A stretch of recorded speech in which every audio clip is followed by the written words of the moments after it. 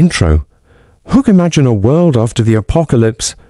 Electricity is gone, factories are silent, and the comforts of modern life have disappeared.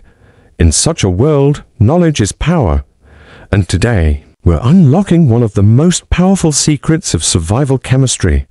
How to make gunpowder. This is not just about weapons, it's about fire, defense, signaling, and even controlled explosions for survival. Let's dive into Survival Chemistry 101. Before we start, this video is for educational purposes only. Handling chemicals can be dangerous. Always prioritize safety. And remember, knowledge is survival.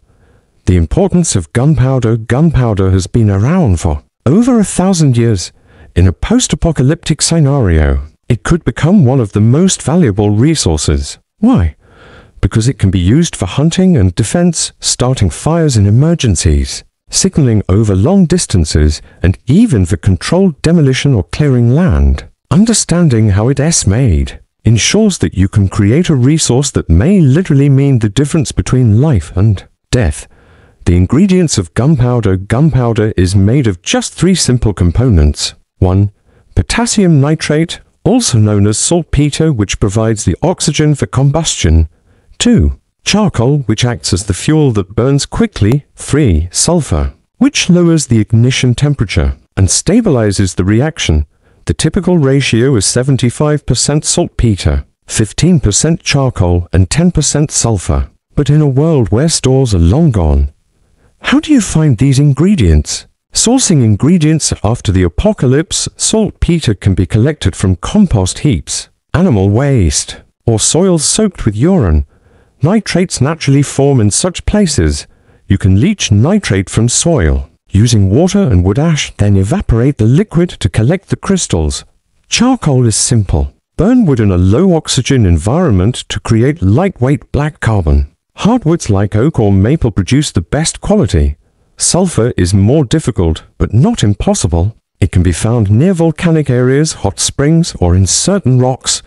In ruined cities, you might salvage it from old fertilizers or garden supplies. Together, these 3 ingredients are nature's chemistry kit waiting for you to combine them. The process of making gunpowder. Step 1. Crush and grind each ingredient into a fine powder separately. The finer the powder, the faster and more effective the burn. Step 2. Carefully mix them in the correct ratio: 75% saltpeter, 15% charcoal, 10% sulfur. Always mix gently and avoid sparks, friction, or metal tools that could cause ignition. Step 3. Add a little water or alcohol to dampen the mix before grinding it together. This reduces the risk of accidental ignition and helps the particles bind. Step 4. Spread the damp mixture out to dry in a safe, shaded area away from open flames. Step 5. Once dry, you have homemade black powder ready to use for survival purposes. Applications and survival uses. Now you might ask, what exactly can you do with homemade gunpowder? After the collapse, you can pack it into small containers to create makeshift fireworks or signal flares.